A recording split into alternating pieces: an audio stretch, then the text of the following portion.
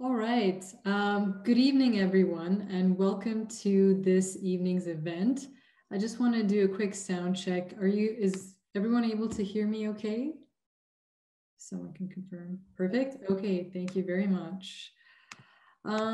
Okay, well, my name is Haritha, and I'm one of the Calgary Public Library board members, and I'm pleased to kick off this evening's event by starting off by giving a bit of a brief background. Cancer treatments are evolving at an incredible pace. Care teams have increasingly more tools available to treat patients with cancer, and these tools are being tested and translated to the clinic through clinical trials. So some of the questions we will be covering in today's seminar include, how do cancer clinical trials work? What is Calgary doing to advance the development of new medicine through these clinical trials? What exactly is big data? And how can it help guide cancer treatment decisions? What opportunities for better treatments will emerge through the creation of the new Calgary Cancer Centre? So please join the experts from the Tom Baker Cancer Centre and the University of Calgary's Department of Oncology as they share the latest on cancer clinical trials and the new Calgary Cancer Centre. I would now like to pass it off to the moderator, Jennifer Chan, to take us through this evening's event. Jennifer? Okay, I'm just starting to share. Oops, screen sharing has failed. Great. Let's try that again. Let's see.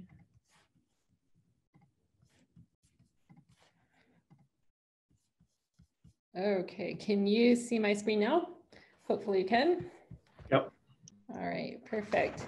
Okay, so hi everybody. I'm Jennifer Chan. I am a pathologist, I'm a cancer researcher, and I'm the Deputy Director of the Charbonneau Cancer Institute at the University of Calgary.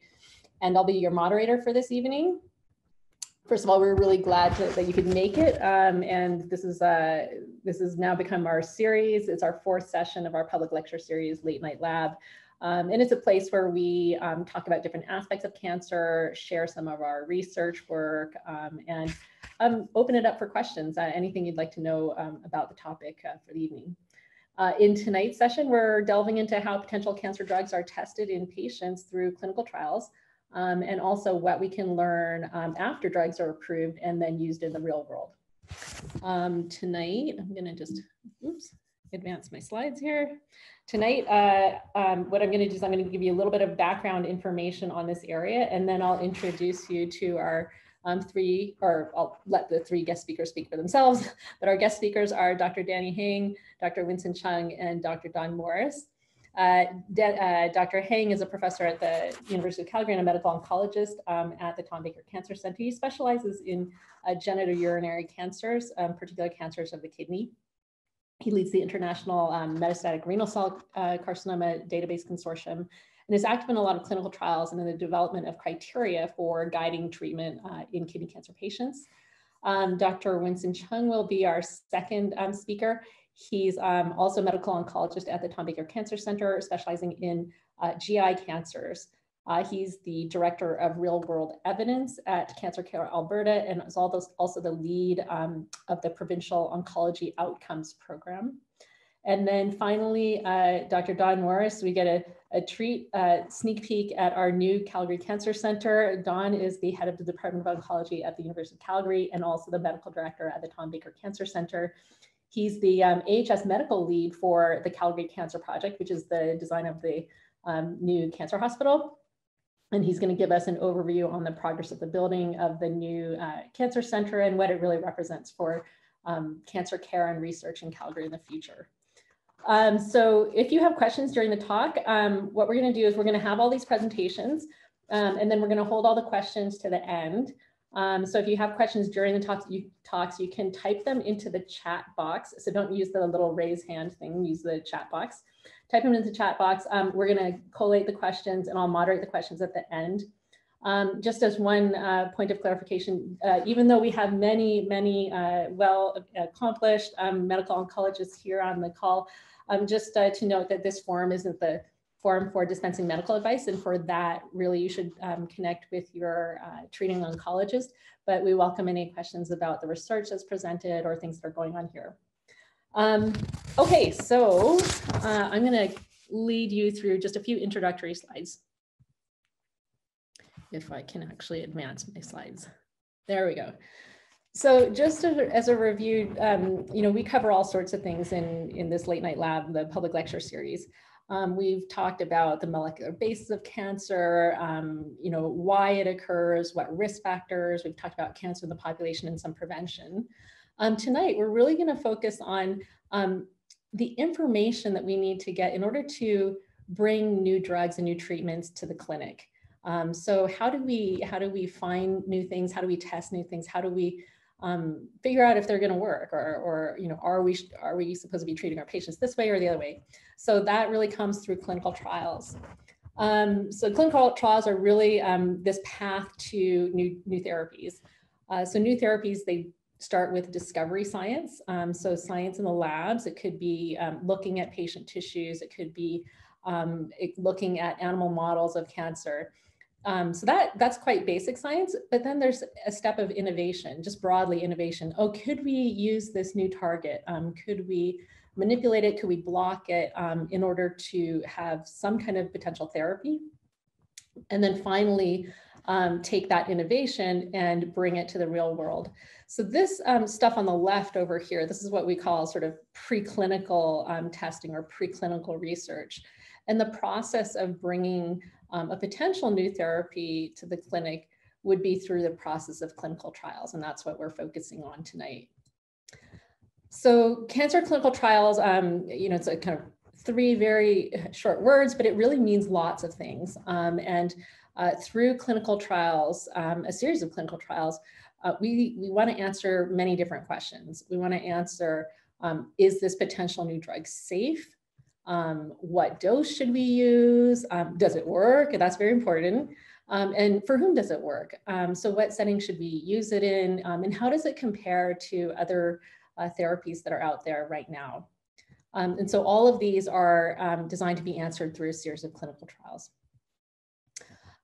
Clinical trials usually start out, you'll hear more about this, I'll just give you the overview. Clinical trials usually start out with a kind of a small select group of patients where you're testing a therapy and kind of look for evidence of a response. This type of study comparing, okay, first of all, does it work? And then also how does it compare to its standard therapy is one part of the evidence needed to figure out if a drug is going to be useful in the clinic. And this type of research is often conducted in larger medical centers, academic medical centers, where there's a lot of research activity. That type of evidence is the type of evidence that would lead to something like a Health Canada or FDA drug approval. But once it's approved, there's still work to be done. We need to know, how does this work in the real world, right? Cancer clinical trials in earlier stages are very controlled with small population, but that may not be reflective of the general population. So we really need to look at real world outcomes, and that's part of what we'll hear tonight. And that, again, usually is out there in different settings, different hospitals. The patients might be of all sorts in different conditions. Overall, this entire timeline might take 15 years from the initial discovery to review and approval. I just wanted to say one thing, that 15 years, that's if you're starting kind of from scratch, if you're starting from basic research and everything goes smoothly, and then you have something effective, 15 years later, you might be having an approved drug. There is a more recent approach that's been taken by a few people called drug repurposing. And that's when you can use, let's say, a compound that was previously developed and shown to be safe in humans, but we don't know if it's good for this particular disease. So you can kind of skip all this, testing in cells, testing in animals. You already know it's safe to be administered, but you just want to figure out if it works. So you can cut down a lot of that timeline of drug development by looking for drugs that have already been proven to be safe in humans. So anyway, that's my broad overview of cancer clinical trials and what we're going to be talking about tonight. So with no further ado, I'm going to let Dr. Hang take it over from me. And maybe I will stop share. And then can you share your screen now? Yep, perfect. Perfect. So I'm just going to put this in presentation mode. And I want to thank everyone for being online. It's a Tuesday evening, and you're here with us in the late night lecture series. And I think it's so cool that you want to learn more and be a part of this journey for cancer discovery. So I'm Danny Hang. I'm a medical oncologist at the Tom Baker Cancer Centre here at the University of Calgary. And I want to talk in particular about clinical trials and how the Clinical Research Unit, the CRU, helps make clinical trials happen at the Tom Baker Cancer Centre, sort of the nuts and bolts. And really, clinical trials are one of the engines for cancer discovery. And so I want to talk about that. So how do we get new and better treatments for cancer? Because we always want to improve our mode of operation. Really is to keep trying to get better and better and better at what we do until we can cure cancer. And until we can cure cancer, we need to keep doing clinical trials. So we always have clinical trials that test new drugs, new combinations, or repurposed drugs, as Dr. Chan was mentioning. And let me show you how we get there. So from a test tube, if something looks really interesting, to a petri dish, if something looks really interesting, how do we bring this into the clinic? How do we bring this into patient care? So we first start off with phase 1 clinical trials. So phase 1 clinical trials are trials that are smaller. Generally, they have about 30, maybe 40 people. And they're really looking for what is the right dose of drug in the human body. And so we just created this drug because it looked promising in mouse models and in other animals potentially. And so we want to see, okay, can we use this in humans? Is it safe to use in humans? What are some of the side effects that happen? And what's the maximum dose that we can get to? Or what's a good dose that we can stay at? And that's what the phase 1 clinical trial does. Then there are phase 2 clinical trials. So in a phase 1 clinical trial, now we know what the dose is. A phase 2 clinical trial is, okay, well, how effective is this therapy in humans? And so it may choose a particular type of cancer to study. So for example, maybe breast cancer, and you give several people with breast cancer this drug, and you see what is the response rate? What's the survival like? Does it look very promising or not? And these trials are usually bigger. They're usually about, they may be 50, 80 people in the clinical trial. And the whole idea is just to see, okay, is there some sort of signal of efficacy? And is it good enough to take on a phase 3 clinical trial? So here's a phase 3 clinical trial where we're looking at, okay, we've got this new drug or this new therapy. So it doesn't have to be a drug. It could be new radiation therapy. It could be a new sequence of doing things. Maybe we do chemotherapy first and then surgery versus surgery, then chemotherapy. So a phase 3 clinical trial takes that experimental way of doing things and compares it to our existing standard of care. It compares it to what we normally would do now. Because in order for us to approve a drug, we have to show that this new drug or this new way of doing things beats what we currently do in terms of, do our patients live longer? Are cure rates better? Are response rates better? Does the tumor shrink more using this regimen? And so that's how we decide whether or not we can go towards approval or not. Then if that's positive, then we can think about Health Canada FDA approval, and we can only use drugs that are Health Canada and FDA approved. The reason why we're so careful in doing this, and the reason why we can't just try things from the test tube or try things that work in monkeys or rats, is because the human body is very, very different. And we have many, many examples where it looks very promising in a test tube, or it looks very promising in another type of disease or another type of cancer, but in the context of a phase 3 clinical trial, it doesn't work at all. And so we don't want to expose our patients to ineffective therapies in terms of side effects, in terms of cost. We want to give our patients what's best and what's available. That is the best to treat our patients with. And then after that, there are phase 4 clinical trials and real world evidence. So once something is already approved, once we're already using it, then we get a chance to see out in the population, what does it look like? Does it really truly work? What are the response rates like? And Dr. Winston Chung, who's speaking right after me, will address this a lot in terms of real world evidence and the importance of real world evidence, studying things in populations that aren't normally studied in clinical trials. So for example, patients with brain metastases, or patients that live 400 kilometers away from their nearest clinical trial center. Those patients might not be eligible for clinical trials, so might not be included in clinical trials. So we need to study those patients as well. It takes a lot of work to do clinical trials. So this is our CRU. I used to be the medical lead of the CRU, and now it's Dr. Jose Monzon, and his co-lead is Rose Farrell. And it takes a lot of people to run this ship for clinical trials. So right now, there are 146 actively accruing clinical trials at the Tom Baker Cancer Centre, and it takes 76 staff, including coordinators, finance people, nurses, contracts, pharmacy, compliance officers, to run those clinical trials. So it is a really big show. There are thousands of patients at the Tom Baker Cancer Centre currently undergoing follow-up in clinical trials.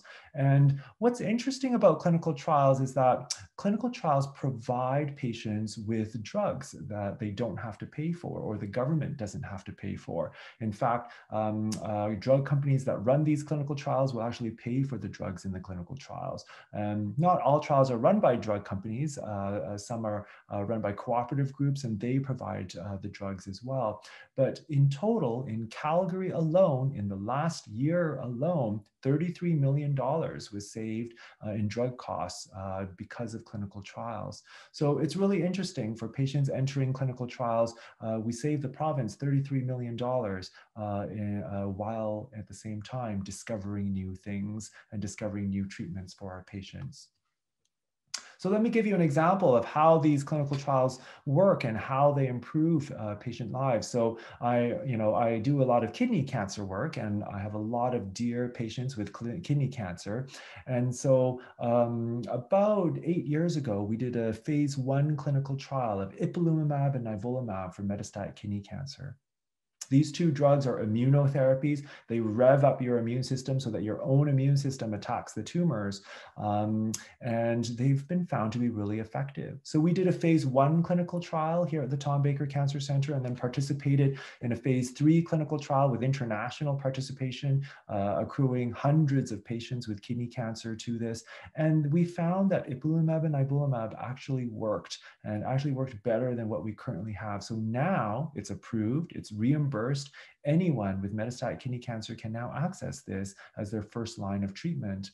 And so, so it's a success story for clinical trials and for our patients, because now we offer a better therapy. But now we want to look at real world databases. How, now that it's approved, now that we're using it in real live patients, not in the context of clinical trials, how do they do? Do they live longer? Do they have complete remissions, meaning all of the cancer is shrunken away and it's gone? Do they live better? And an example that I want to show you is the International MRCC Database Consortium. So this is the IMDC, the International MRCC Database Consortium. And I'm lucky enough to chair it. And we created it about 12 years ago. And it started with just 69 patients with metastatic kidney cancer. And in kidney cancer, this cancer isn't super common. It's one of the top 10 cancers, but it's not super common. But it really takes a whole bunch of centers to collect all of these patients in order to have enough power to detect differences and to show meaningful results. And so we needed a lot more patients than what just one city could provide. So we created an international consortium.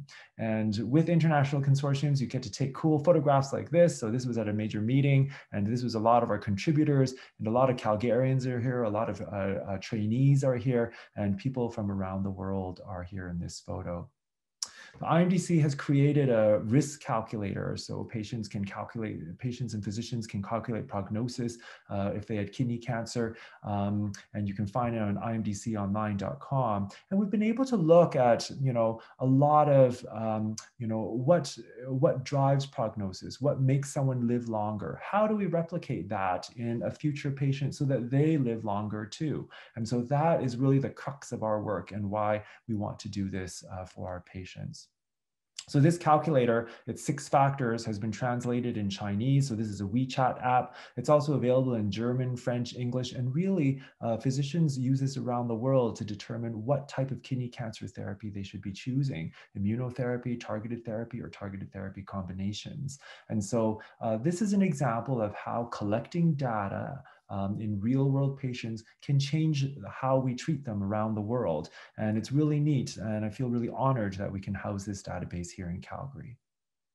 But it's not just renal cell carcinoma that we excel at here in Calgary. We have huge experts in multiple myeloma, brain tumors, triple negative breast cancer, prostate cancer specialists, HCC specialists, and we have huge resources like an immunotherapy database, O2, which Dr. Chung will be talking about really soon, the POET program looking at precision oncology, the Glands Look database looking at lung cancer, patients with lung cancer. And so really there's a whole host of expertise at the Tom Baker Cancer Centre. And I'm so proud to be there, to work there, and to be surrounded by all these smart people in the basic sciences, in the lab, in the clinical trial world, in the psychosocial oncology world, and in the epidemiology world. And so it's great to be surrounded by these bright minds. International Clinical Trials Day is May 20th of every year. And we took this photo with one of my patients, and she's given me permission to use her photo. Basically, she started on a clinical trial, and she's had a tremendous response to this clinical trial. And she's been on this clinical trial for over a year. And so we're really happy that these clinical trials exist for our patients to give them hope and to give them treatment. If you know someone with cancer and are looking for clinical trials, there's this website here, right here in Alberta, albertacancerclinicaltrials.ca. You can visit this website, and then you can click on Trials in Alberta, and you can search for what type of cancer you're looking for, which city, and it'll tell you that in Calgary, there's a breast cancer clinical trial looking at this drug for these types of patients, and there's a whole slew of these clinical trials. So you'll find that looking through this database, it's pretty up to date, and there are lots of clinical trials available for our patients. So why do we do this? Why do we want to spend so much time, effort, money in doing this? It's for our patients. This is one of my patients too, Roger, and he was on TV. So this is his TV clip. And he said, looking at a clinical trial, because he participated in a clinical trial as well, it provided more hope than chemotherapy. I knew I was going to receive the best care possible. And he's a dear, dear patient. And so it's exciting to do this for our patients because we want progress. We want discovery for our patients, and we can do that right here.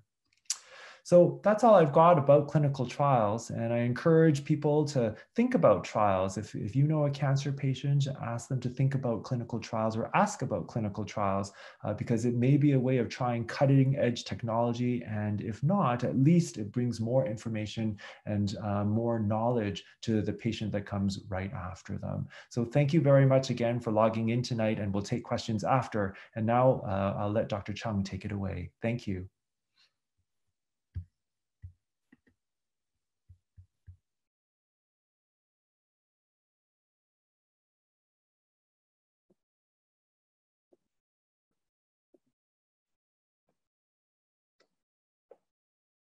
Great. So thank you for inviting me first to speak at this event. It's a privilege to be here.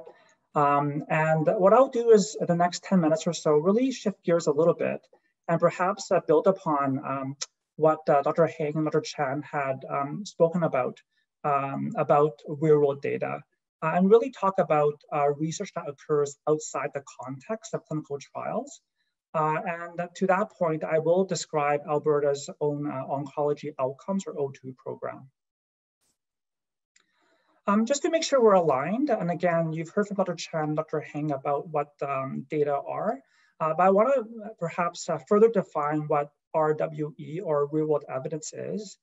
Again, in that context, describe to you the Oncology Outcomes, or O2 program that is in Calgary, Alberta, and also underscore to you the strengths and unique features of our data holdings and why we think we are well positioned to lead in this space. So real world evidence, or RWE, really is a very broad term and encompasses any scientific information based on analyses that come from data sources outside of clinical trials. You've heard a lot from Dr. Heng already regarding the role and the importance of clinical trials, and I certainly agree with him that it is a very pivotal part of research. Having said that, there are a couple limitations I'll perhaps highlight to you, and one of which is that trials usually happen in a very controlled setting. Usually only very fit, young individuals are eligible to participate. So because of that, there are emerging data to suggest that trial findings usually only represent about 10% of the general population. As was already mentioned, it is very useful, however, to use trials to answer the question, can a new drug or a new regimen or a new intervention potentially work? Because it only reflects 10% of the population, there is, again, increasing awareness there's a data gap or an evidence gap. And this is really where RWE is able to complement clinical trials because it taps into data that is meant to represent the other 90% of the population. And I would propose to you that RWE is perhaps better at addressing, does a drug actually work? Once a drug is proven to be potentially effective, is it truly effective once it's implemented in routine practice? And I think this is especially relevant with an aging general population. The general population is aging, and the vast majority of older patients are actually not able to participate in trials because of the stringent inclusion and exclusion criteria. And that really was the impetus of forming a group called Oncology Outcomes in Alberta.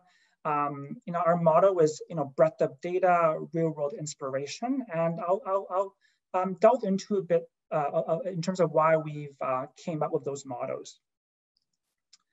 So the vision of this group is really to position Alberta as a whole, and in particular Calgary, as a leader in oncology through real world evidence generation that not only incorporates rich data sources, but also complex, high-level advanced analytics. There are other groups across the country that are also delving into this space. But again, I would want to highlight to you what really sets us apart from other groups or other teams.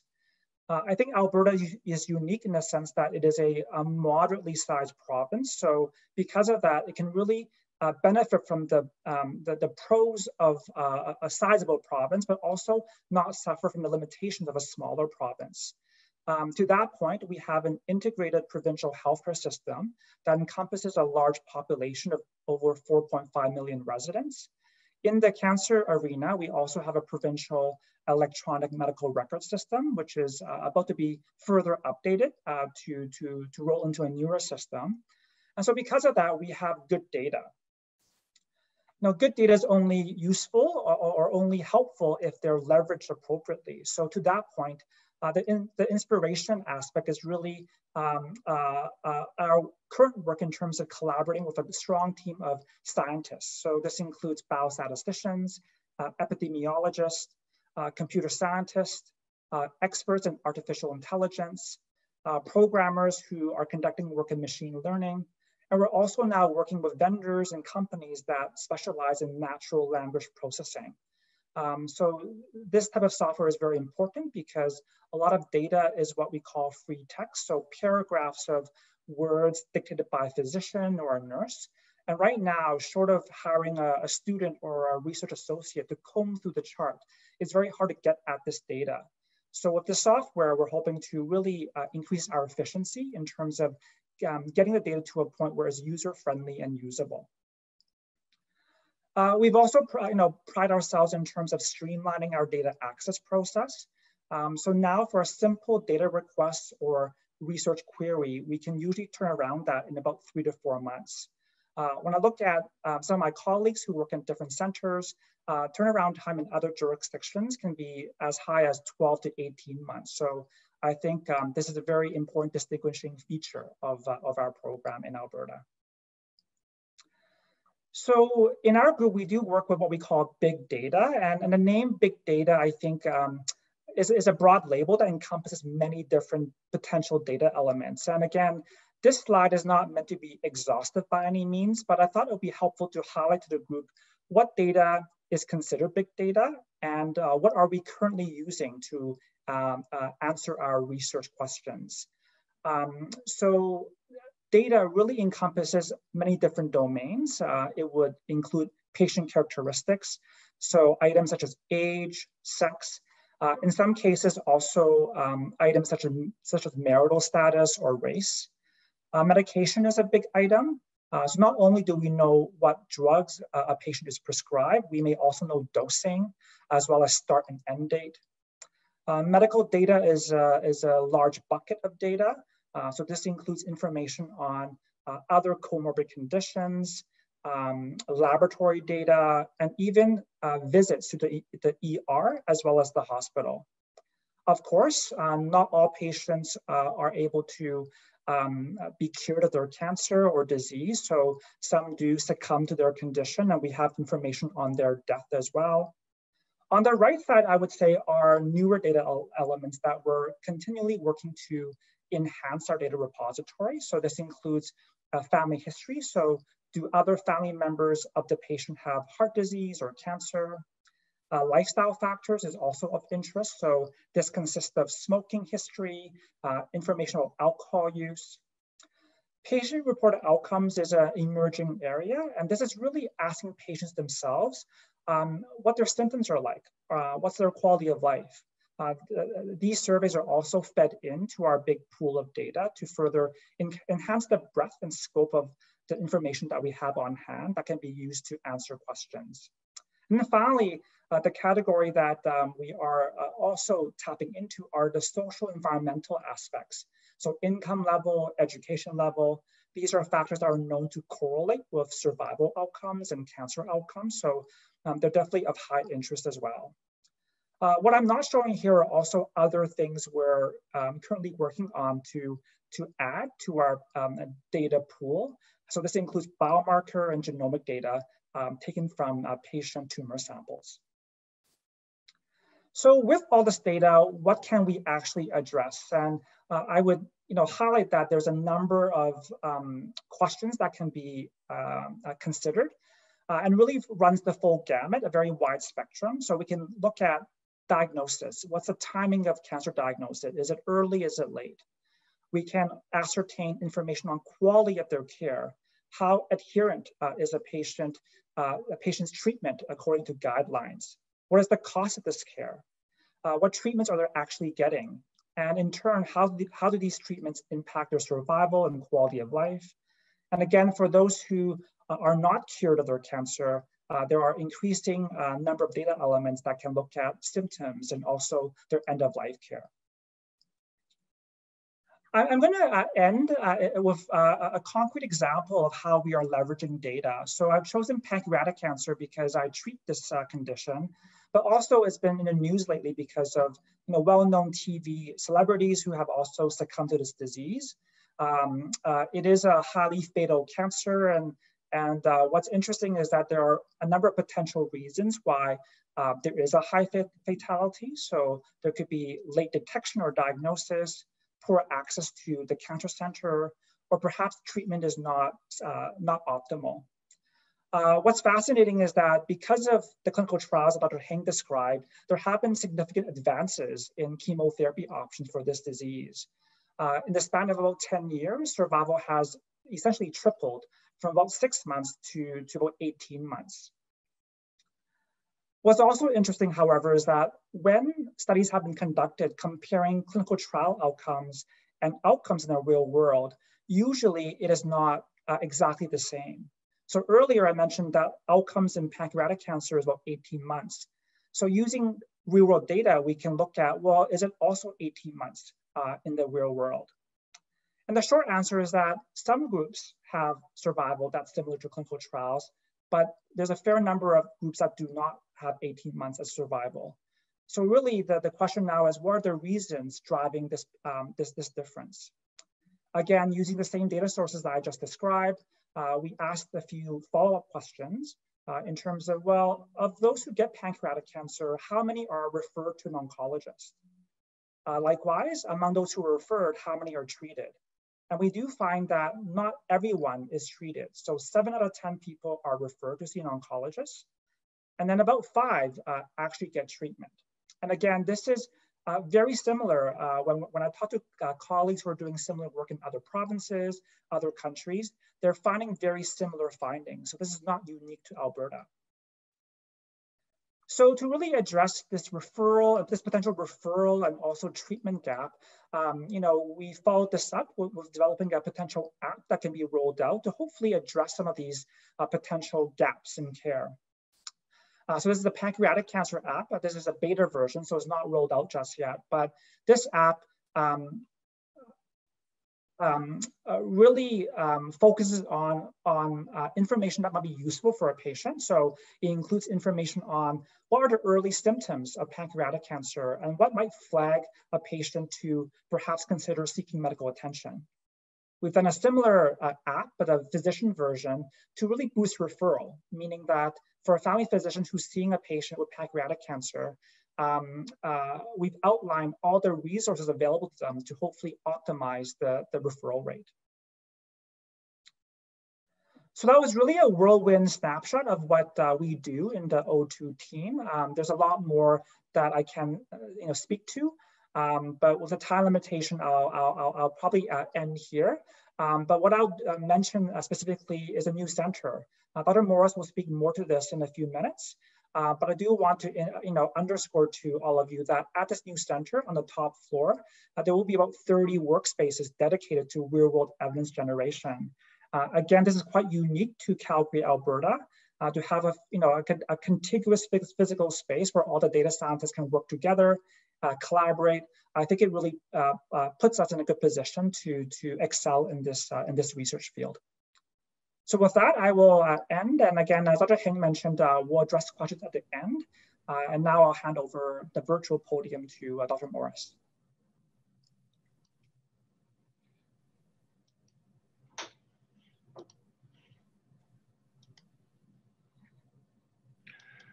So thanks, Winston. I was asked just to give a brief update on this large building that's being erected at the corner of the Trans-Canada 16th Avenue and 29th Street. And so by way of introduction, I too am a medical oncologist by training, a clinician scientist, and have recently taken over as department head of both the clinical and academic departments of oncology and the medical facility director for the Tom Baker and also the new Cancer Center medical lead. And so it's really with great pleasure that I sort of give an update on this large structure that's going up. And I preface any of these talks with the fact that, the new Cancer Center is a brick and mortar building. It's really about what goes in it. What are the people, what are the patients that go through it that really is going to make this a success. I reminisced back when I started as a junior medical oncologist many years ago, and at the Tom Baker, when we moved into the existing structure that we work out of now in the late 1990s, we were out of space in 2003, and we've been sort of now expanded to the Richmond Road, the old Children's Hospital, and then another move to the Holy Cross downtown. And so we are a 2-site operation, and certainly space has been at a premium for over a decade. And so this is really comfort to me to say that, this is a picture that Winston just showed, but this is the artist's depiction of what this new cancer center is going to look like. Much larger footprint, and going to the research, because this has significant research activities even in that preclinical setting and in the clinical trial setting that we heard about.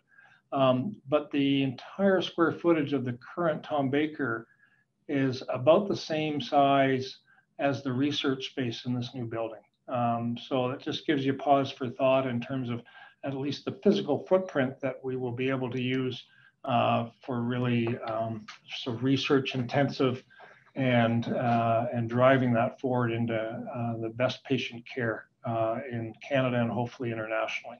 So I have a couple of slides here just with regard to some of the timelines of where we were and where we need to get to. And so I won't go back to the history of 2003, 2004 when we started planning for a new cancer center, and with some sort of election cycles and stops and starts and then stops again. Really, this project took form in sort of a functional planning step back as early as 2012.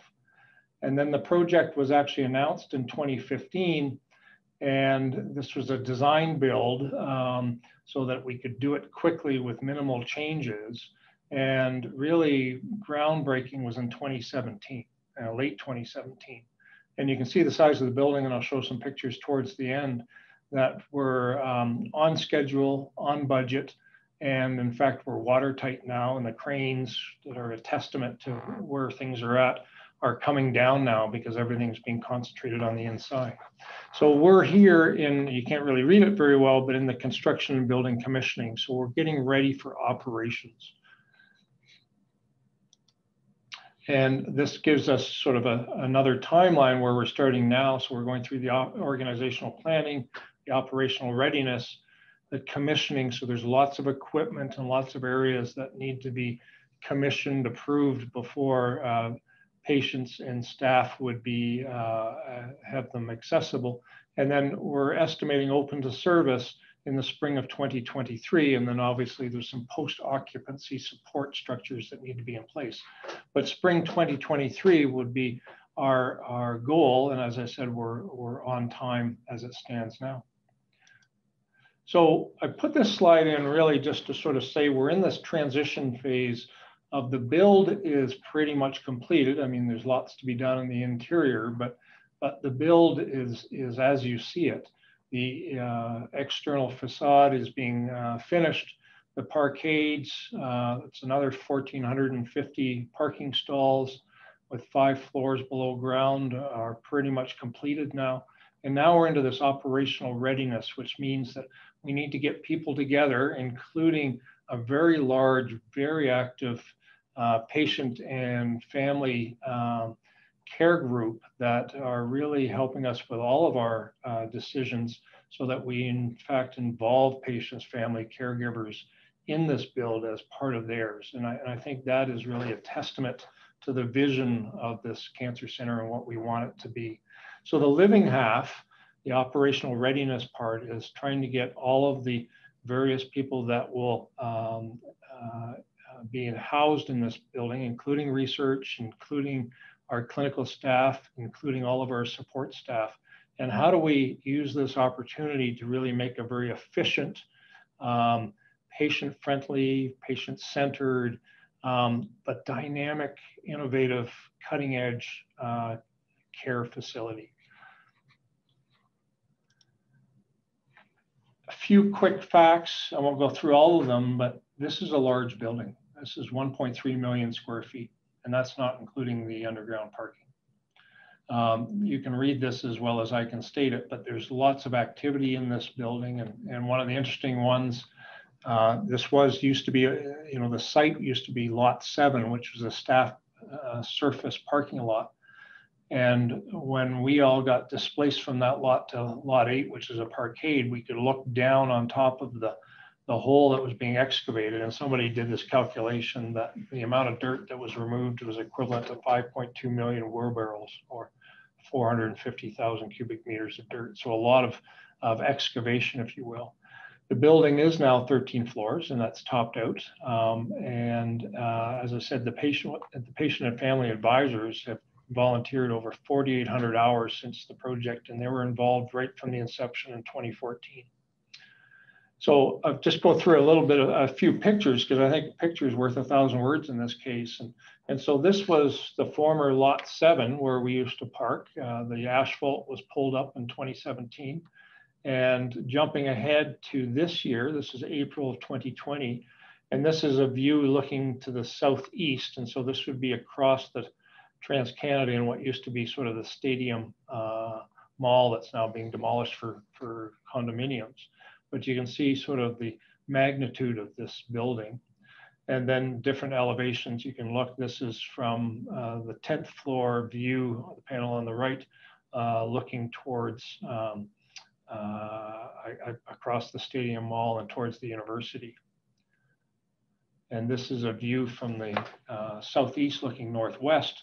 And it gives you a sense of sort of this, it's supposed to represent arms sort of embracing the heart, which is this open area, which is really effectively allowed for light to be, natural light to be in most of the building in terms of best for inpatient care, best for staff health, et cetera, et cetera.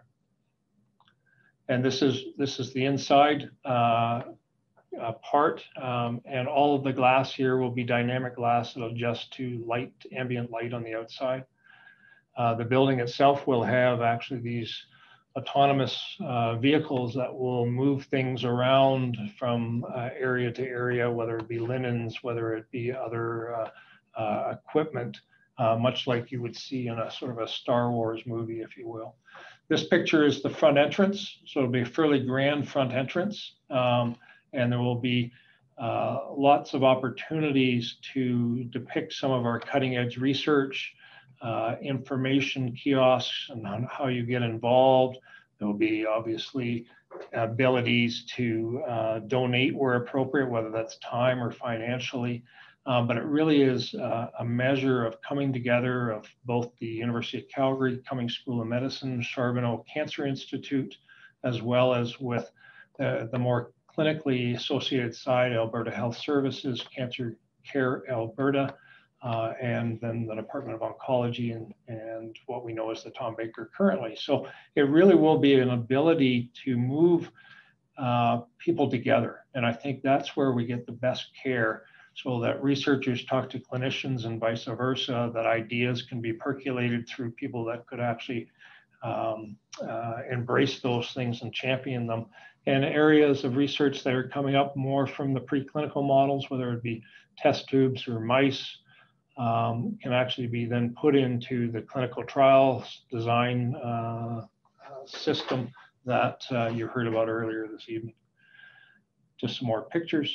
Cranes are coming down. And just a testament, I always like showing this slide because as a testament, the lower part of the southeast wing of the build actually will have a living garden on the top of it that will be open for patients and staff alike. And in fact, the plants that will go onto this area are currently being grown just outside of Calgary currently. So that's the type of planning that's already going into the system. The other thing, I'll just show you a schematic. This is a bird's eye view of the level 6. And I just wanted to sort of, there's no test at the end of this because you probably can't see it, but the area in purple is our clinical research unit. So that's clinical trials. We have our research pharmacy right adjacent to it. And then we have our outpatient treatment areas where a lot of the clinical trials take place in the darker orange. And so everything is co-located for one, efficiencies, but also to give the sense to a patient coming in that, you know, this is really important part of our work, and this is how we're going to be cutting edge and known on the map. The other thing to do is there still be a cancer footprint within the Foothills campus, and we need a connection from this building across into the research and the Foothills Hospital proper, because there will be shared services between the two centers, if you will. And so this is the initiation of what I would describe as sort of a +15 level. It'll be 2 levels, but the magnitude of this is actually quite large because patients will have to be transported in the on one of the levels, and this is over the current, on the left panel, the current emergency department. And so some of the data now as of September, so last month, cranes are being removed. We have about 1,250 workers on site. We've had now 6 COVID positive workers, none of which got it from the from tracking from the association with each other within the build. It's all done externally through the community. So I think that's a testament for the amount of worker protection that we've put on. We've had only 3 recordable injuries to date, which is exceptional with that number of workers on site. Lots of concrete being installed, et cetera, et cetera. And then just to sort of give you a written timeline. So all of this stuff will be done, and by 2022 will be fairly complete for that 2023 occupancy. And so this was actually a shot that was taken by the drone that that the construction PCL has, and this was actually taken as of yesterday. So it's an up-to-date sort of picture of where we're at now, and actually resembles that first artist's depiction of the center quite well, I think. So these are partners, Alberta government, you know, this is an Alberta health build that is contracted by Alberta Infrastructure, who actually does the build, and then Alberta Health Services for the operational side. We have great linkages with the University of Calgary, with the Alberta Cancer Foundation, and then our builders and designers, and more importantly, our patients, our families are the real key partners and the center of this project. So I know we're going to take questions in a batch at the end, but hopefully that gives you at least a current update of this wonderful facility that will service, obviously, Calgary, Southern Alberta, and probably beyond. So very excited about this, and this will be a real opportunity to put Calgary on the map. So thank you.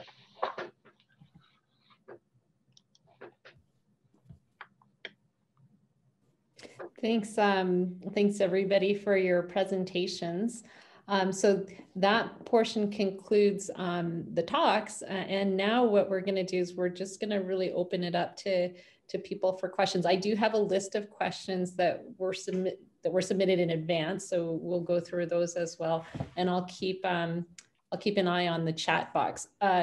When you have questions, I'll just point out, if you're not familiar with Zoom, at the bottom of the sort of Zoom screen, you see a thing that looks like a little, I don't know, speaking bubble. That's how you would initiate putting something into the chat. So please use that if you want to either make a comment or pose a question. I appreciate some comments in there. Actually, it's really nice to hear that there are people who reported great care and joining clinical trials. So thanks very much. And great talks for all of you. Don, Danny, and Winston, great talks. Okay, so I'm going to start out. I'll kind of direct it to all of you, and maybe you guys can pick up. So one question that came up is, how can patients make responsible decisions around participating in clinical trials versus continuing with standard of care? How do you navigate that as a patient? That's a really good question, Jennifer, and thanks for the audience for that question. And so clinical trials are voluntary. Clinical trials, you discuss them with your oncologist and you make the decision together. With each clinical trial, there's a 30-page consent form, and it tells you about all the pros and cons. Often the cons are your time. You need to spend a lot more time, more patient visits, more CT scans, more monitoring with our clinical trials nurses. And so the biggest con is probably your time. And in terms of pros, the pro is potentially trying something that's cutting edge, something that's the newest medicine, the newest experimental therapy, the newest research, and a chance to help patients in the future. So it is a personal decision whether or not to participate in a clinical trial. And it's definitely voluntary, but we make sure we educate our patients about it to know that it is an available option, make it available to them, and then you can decide from there. And just sort of following up on that question, so how much should patients expect to do sort of on their own to find out about the trials versus sort of being presented those opportunities from their oncologist? That's a great question. All trials are different. There's some really simple trials, like trials of just doing some extra blood work or a new CT scan. That requires less debating, I guess, internal debate. And then there's some really complicated trials, such as, oh, this is the first time a human has used this medication, and so there's a lot more risk involved with it. And then somewhere in the middle, where it's something that's been studied in a phase 1 trial, studied in a phase 2 trial, it's already approved in a different type of cancer, so it's not like you're the first person in the world using it, and is that something that you want to try?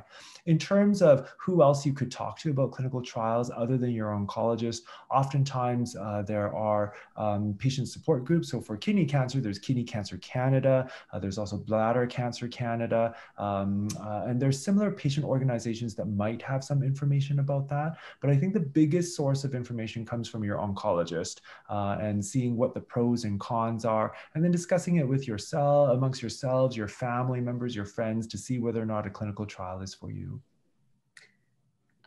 With all of that follow-up, you said like lots of testing and extra scans and things like that.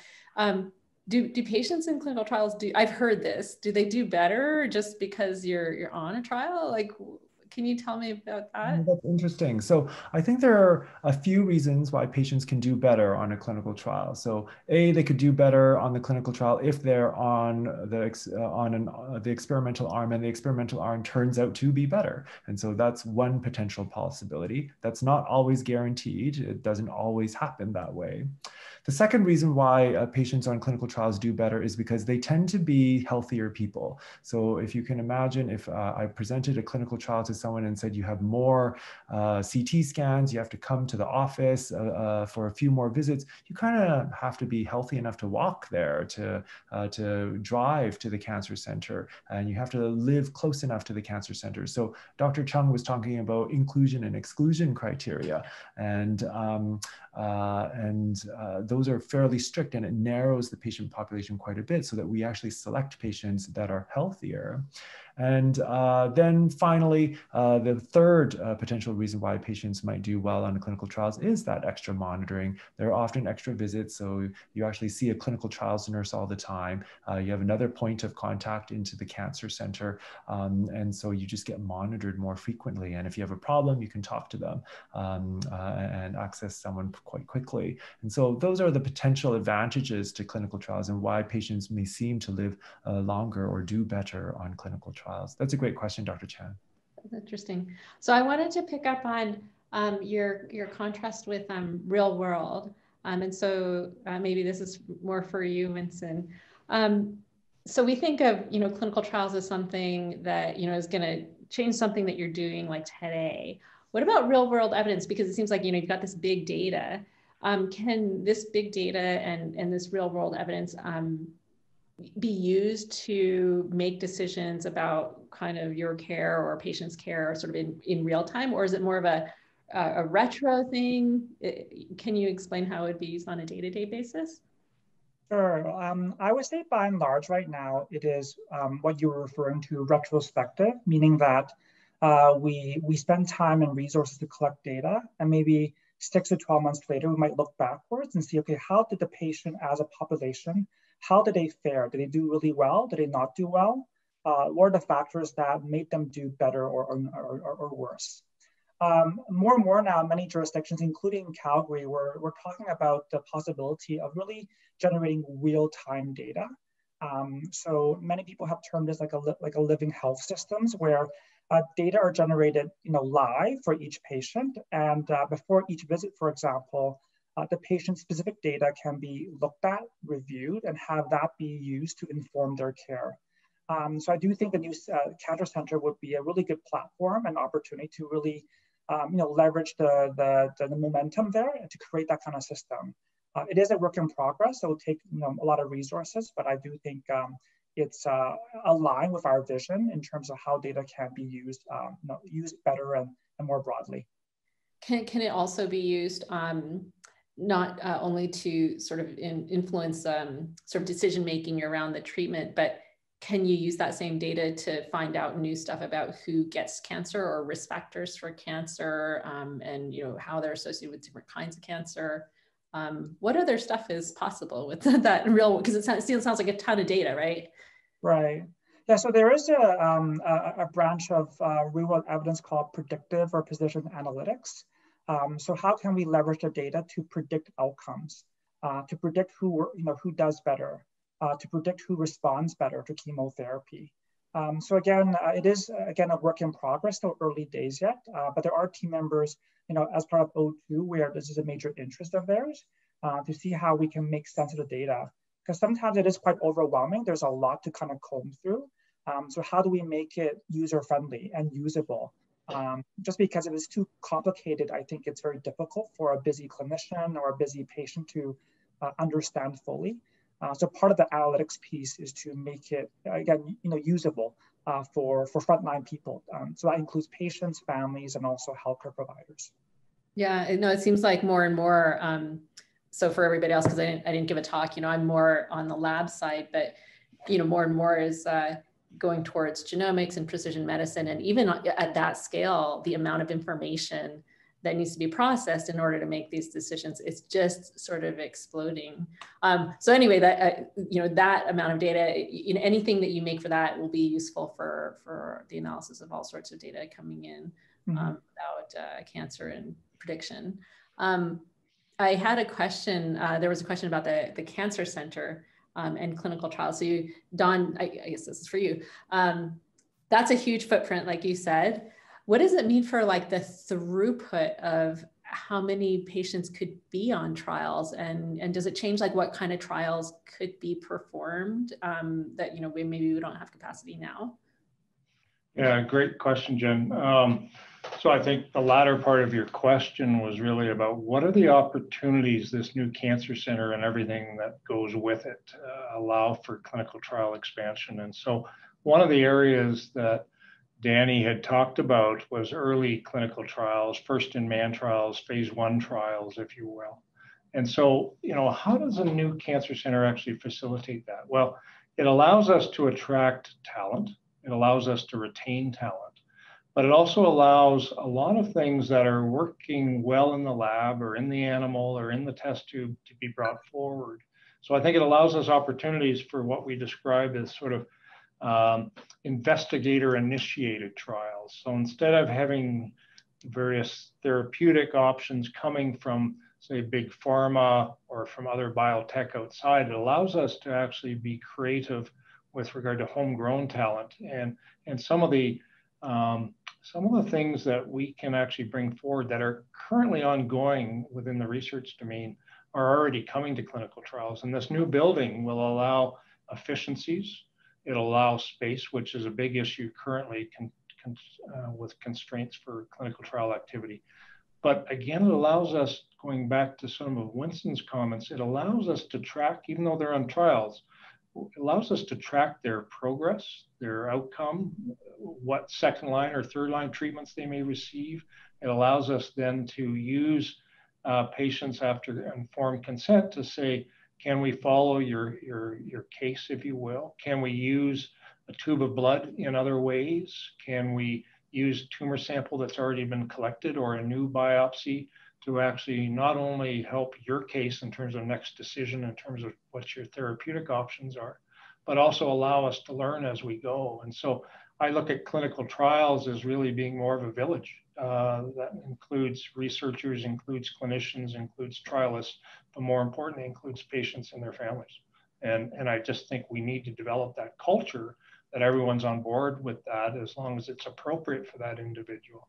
And so then we bring in sort of that real-time learning.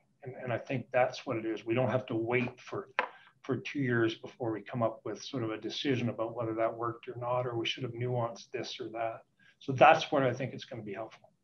So with such an increase, I guess an increase in the potential number of, I guess the number of patients going through on clinical trials, just because we have more space and more capacity, more chairs, will it be sufficient to have our current workforce? I see this question, actually. This is a great question. Is there a budget portion for recruiting new clinicians and scientists for the new cancer center? And I mean, like, first of all, the more the better in my mind. But really, I suppose, is this a need? Are we going to hit a point where hopefully we do, where there are more patients than we ever expected to be on clinical trials? So is there a plan for growth for supporting all of this activity? You might not have the answer. I don't know. Well, I have the answer. I'm not sure I have the money, but I have the answer.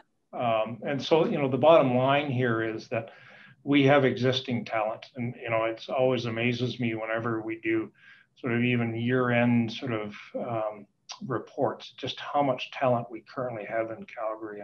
And I don't think we market ourselves very well. We don't get the word out, but we are really lucky to have great people. As for augmenting it, and absolutely we have to get talent. We have to get all sort of stages of academic and clinical abilities in terms of junior staff, mid-career, senior scientists, and senior clinicians. How do we do that? Well, I'll tell you, the Cancer Centre itself, the new Cancer Centre, is a bit of a magnet. People want to work in a new building and such.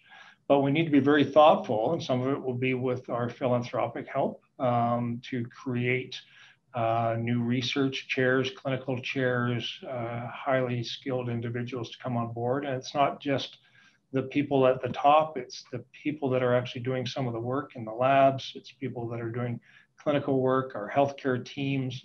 And again, it's that village concept. And so how do we pay for all of that? Well, we need to be creative. I mean, there's no doubt that the current environment, we're in the middle of COVID. What are the issues with regard to sort of GDP and all of those kinds of words? It's tough, but this is the time for us to be innovative, be creative, and really sell a vision that perhaps surmounts the fiscal realities that we have to deal with, right? And so that's the way I kind of answer the question. Yeah, no, and it's true. It's going to take a lot of different partnership, I think, to have all the activities, like to have it reach its potential, right? I mean, there's all the research that goes on that needs to be funded. There are the trainees who are benefiting from all of that. And yeah, there are the clinicians and scientists and clinician scientists who are needed to really cover that spectrum of work. So yeah, we're going to have to all work together and try to find, I think, sources that will, again, be supportive of the mission, because it's such a great opportunity. Anyway, Ori, thank you for that question. Can I just make one other comment just along those lines? I mean, as much as physicians, healthcare workers, researchers aren't really trained into revenue generation, if you will, there's opportunities here with regard to commercialization of things. There's opportunities for training of high quality, highly qualified personnel. There's stuff that's outside of cancer. There's stuff outside of the healthcare system that actually can have benefit from some of the learnings that come out of this. And so I do think this is a diversification activity of the economy, if you will, if we do it right. So I think there's a lot of sort of other sort of tangible benefits to this that could be revenue generating to support hiring good people. Right? Thank you. I had a couple more questions that were submitted about clinical trials. So one of them was, how do you find out which trials you qualify for, and how do you find out more about a trial? You alluded to asking your oncologist, but yeah, how do they determine who's eligible or not? Yeah, So with every clinical trial, there are strict inclusion and exclusion criteria. And oftentimes there are 30 criteria that you have to fulfill. And so it can be a bit daunting to sort through them all, but that's what our team is for. That's what we do.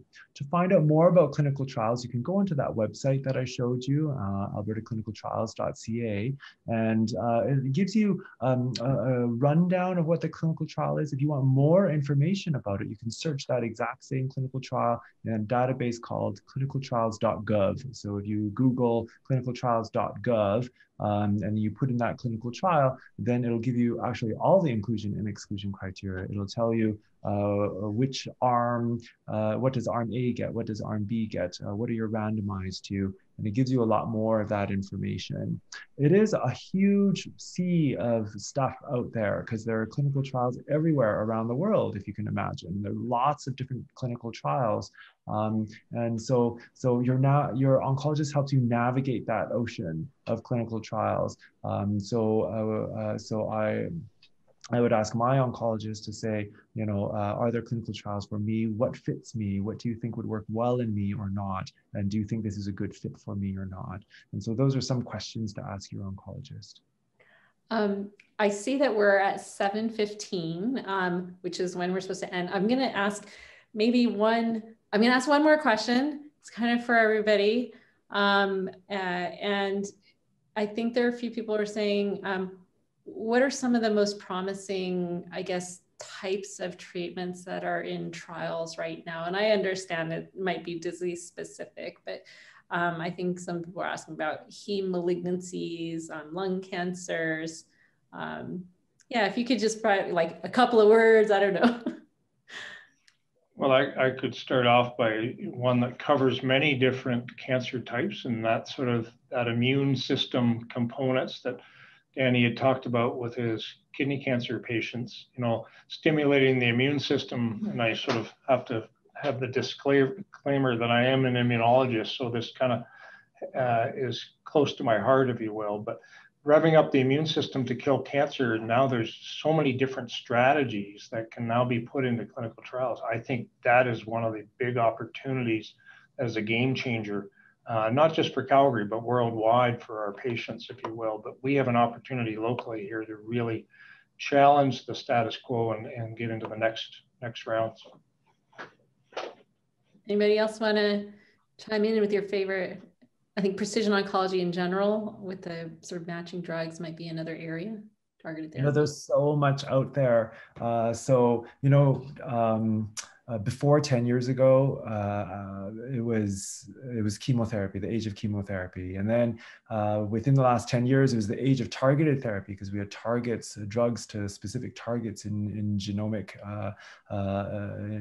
with genomic mutations. And then we started to try to identify specific mutations and try to target them using very broad things like foundation medicine. But we found that, you know, it doesn't work all the time. And then as Don said, with immunotherapy, now we're in the age of immunotherapy. So what's next? There's so many things. There are new targets, new ways of targeting the immune system. There are CAR T cell therapies where we're actually biologically engineering T cells, immune system cells, to try to attack specific cancers. Like, who would have thought we could bioengineer a receptor or bioengineer a T cell? And then there are bispecific T cell engagers. There's so many things.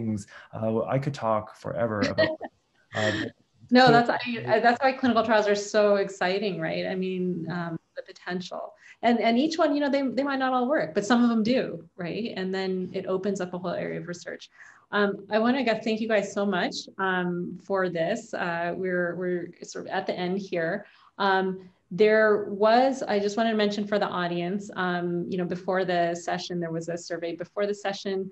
In the chat box, there's some information on surveys for after the session, but please also, as part of that survey, we have received a few suggestions in the pre-session survey for future topics, but the survey for afterwards will also include a chance to put in a suggestion for a future late night lab topic.